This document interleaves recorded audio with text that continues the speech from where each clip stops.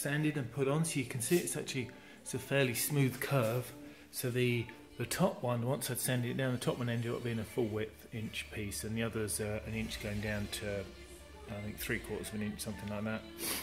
So it's actually fitted really smoothly. So now I'm going to glue and nail each one at a time, going through, getting the curve that I want, then let that dry overnight.